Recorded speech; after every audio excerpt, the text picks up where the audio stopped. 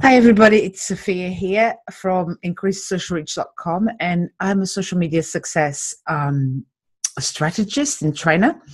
And today I'm going to talk about the best practices in groups and where to find your ideal audience.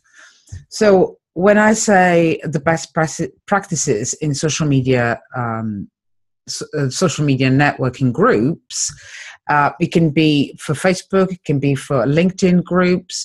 The best practices are always the same. Okay, so let's talk about how do you got to keep track of this database, this noise in all the groups. So what I do is I keep a database. Right, I keep a database with all the groups that I have, with the rules that each group has, and if there are any promotional threads, which days are the threads, and what kind of audience the group has.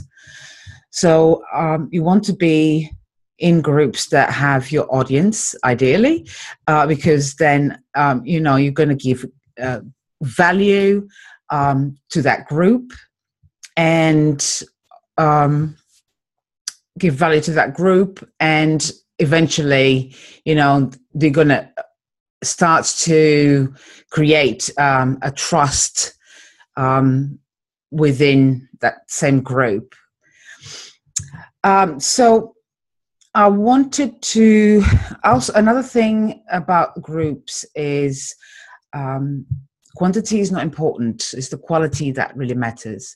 So what I do ever so often, and it's been talked quite a lot last week, is do a little bit of a spring clean on your groups. Okay, so you might have joined specific groups that you just wanted to monitor and see how they are doing.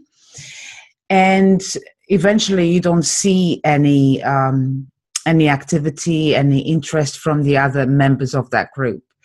So I would suggest that you just leave the group and try and find another group that really wants you and wants what you have to give.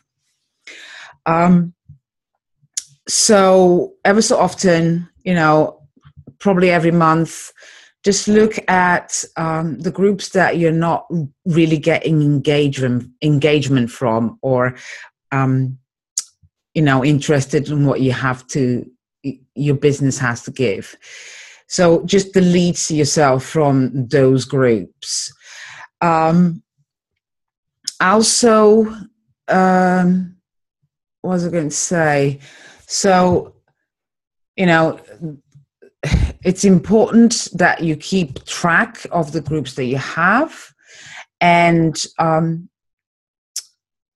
keep on posting and giving value, not spamming, because Facebook is very strict with that at the moment, and other groups as well, LinkedIn groups as well, very strict with that. Like last year, the rules for the LinkedIn groups have changed. So okay, so what I can do now is I'm going to share my screen, and I'm going to show you some little tips on how you can find your audience.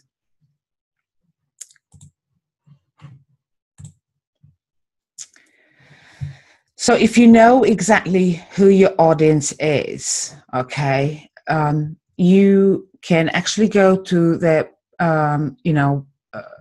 personal profile. And if they have groups within their personal profile, so let me just try. So, for example, I'll just go and look at Lisa Vaz.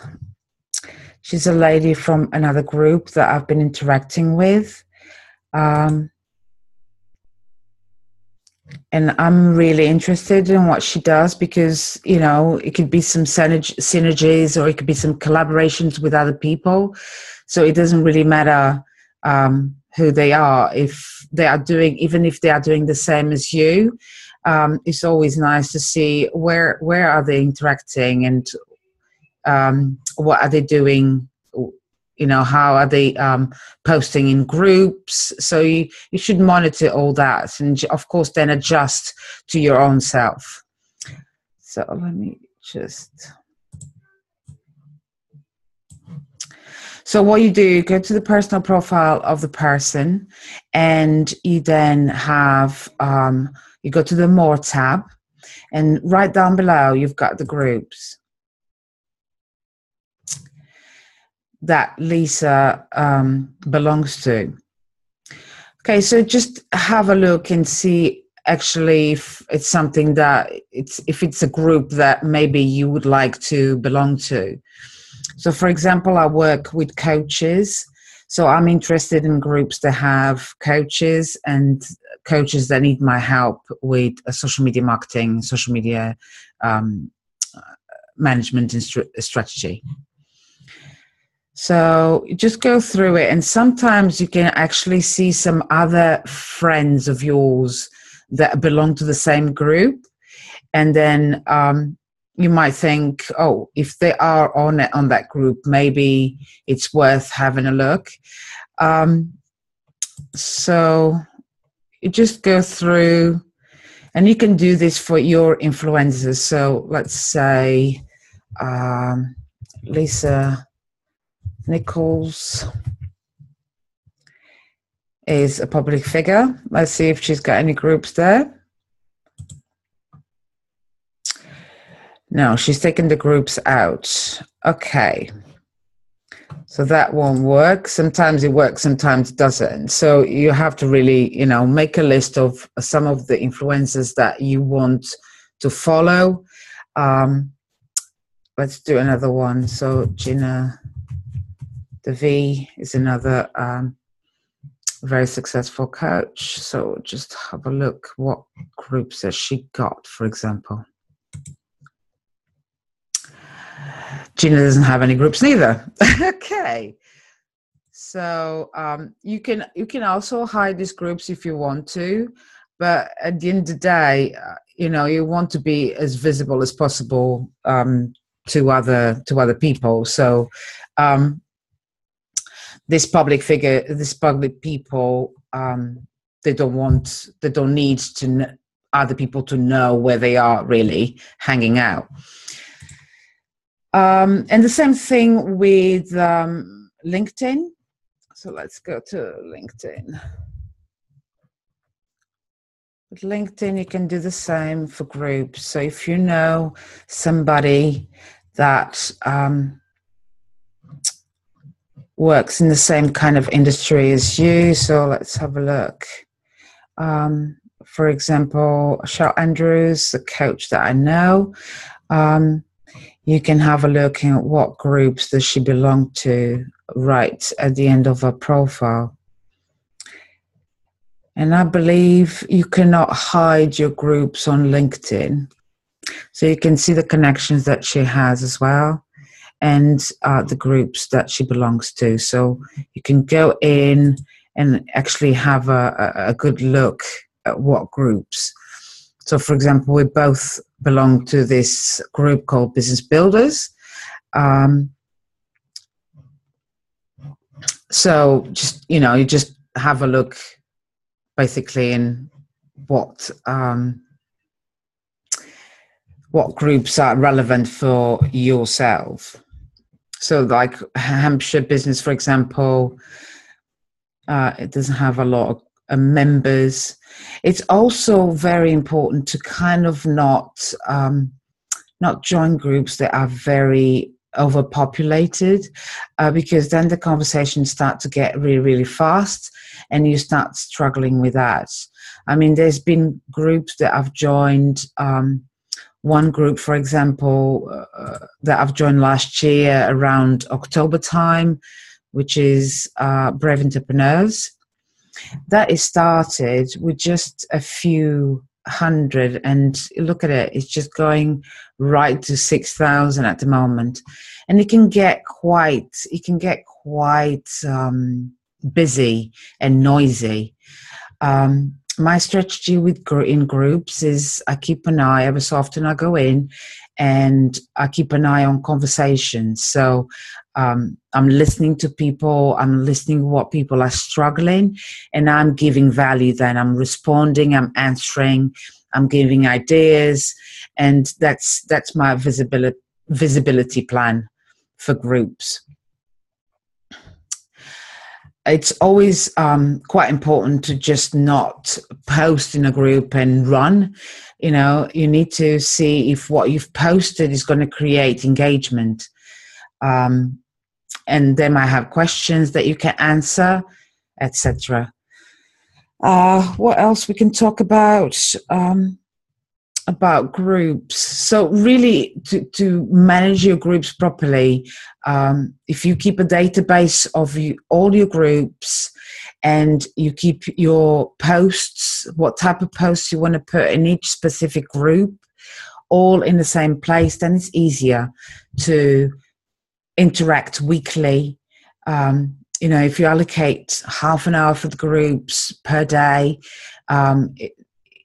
you know, you can create a good following. For scheduling in groups, right? So I'm admin of some groups, and I schedule my posts to admin. But last year, the rule has changed within Facebook, so you can't really schedule with a social media management tool into a group unless you're an admin of that group.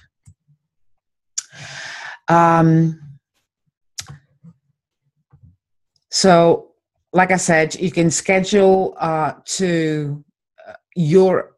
if you own a group, you can schedule to your own group. So this one is my group, and I'm admin of a couple of more groups. So I can schedule directly from my scheduling tool straight into the group. Okay, so now I just want to briefly, I want to keep this very short, as there's no questions for this specific call. I just want to keep it short and to the point, and just emphasize on the best practices to interact with other groups. I also would like to show you a sneak peek of my social media starter kit. Okay, this is an event. So this course, the starter kit course, is a course for those of you that are either starting your own business, or maybe you're still in your 9-to-5 and you want to create a system. You want to create you know, a structure for managing your social sites. And also, it can be for others that are just starting with social media management. So they want to have a focus and a purpose when they're managing their own sites. So on this course, you're going to have 4 modules. And everything I do within social media is with a purpose of driving traffic to my website and converting my website a specific call to actions. So the starter kit is composed of 4 modules. And of course, like everything else, we start with setting your goals. Okay. So on module number 1, you're going to have a worksheet where you can set your specific goals, like SMART objectives to your goals. So I show you how to reverse engineer the goals and how to break them all down into small little parts. Loads of video tutorials and presentations that I've done in the past for you to have a look at here as well. Let's take this away. So on module number 2 of the starter kit is where you are going to see if your social media channels are optimized correctly. So I have an interactive social media checklist and a spreadsheet with 6 social networks with specific checklists. So with specific points that you can look inside your networks to see if things are set up properly. Okay, lots of tips and tricks in the video tutorials. And right at the end of this module, you will have also a bunch of different audit reports that I've done in the past, so you can have a little look at what other people have had as when I audited their social media sites. Okay, I just want to also say that all throughout this course, you will have my entire support, and you can contact me directly by email if you have a question. And also, you know, I'm gonna keep you accountable for doing some of these tasks, because it's important to me that you have a system and a structure to managing your social sites correctly. On the module number 3, it's where we're going to talk about content management, creating a content calendar. There is examples of there is a spreadsheet that you can download as a template for a content calendar there as well, so that will help you. We'll also look into the anatomy of a social media post, you know, how to create a post. You know, just do some sort of a gap analysis. What gap analysis is just analysis where you are at the moment and where do you want to be in the future, sort of thing. And we'll look at some strategies to get you to that point, to the end goal. This module as well, if you're using a tool called Hootsuite Pro, there's some training there as well.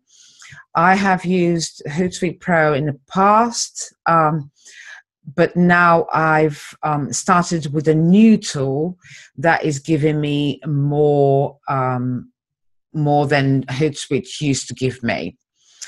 Okay, so the tool that I have is Digital Matchbox Pro, and you can do a test drive as well of that tool.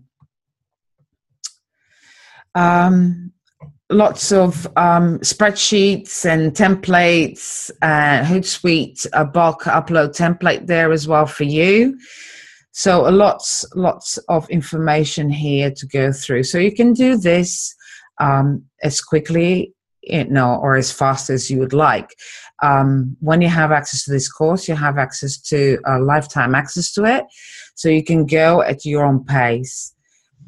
And of course, ask for help along the way. The module number 4, just to finish off this call, and it's just packed full of tips and tricks and how to save you time and money with your social media tools. There's also some advanced searching, how to do some advanced searching on social media, and tips on how to increase engagement. So again, video tutorials and exercises and downloads for you here. And if you have any questions, you can also access the Facebook group where I can help you there as well. And I'm always like adding a lot of stuff to the membership site, and the resources area, it's free to you when you purchase any of my courses. And I'm also adding a social media content challenge that I run in March of this year. In May of this year. I will run it again, and the second time that it's going to be run is going to come straight into the membership site, and you have all the days there. So that is being added as well. And of course, you know, if you're happy with the course, or if you think that this course is beneficial to any of your community, you can become an affiliate. And at the moment, I'm giving a 25% commission on the affiliate area, on the affiliate program. So let me stop this. So yeah, so just let's, you know, just going to keep this brief. We'll have some more calls on a Wednesday at 2:00 UK time, and which is 9:00 EST, and in the evening as well, 8:00 UK time and 3:00 EST. And the last call for this week is going to be on Friday, just one call at 1 p.m. UK time, which will be 8 a.m. EST. So if you're interested, please show your interest in the Facebook event page, and let's connect, and I'll see you soon. Thank you. Bye-bye.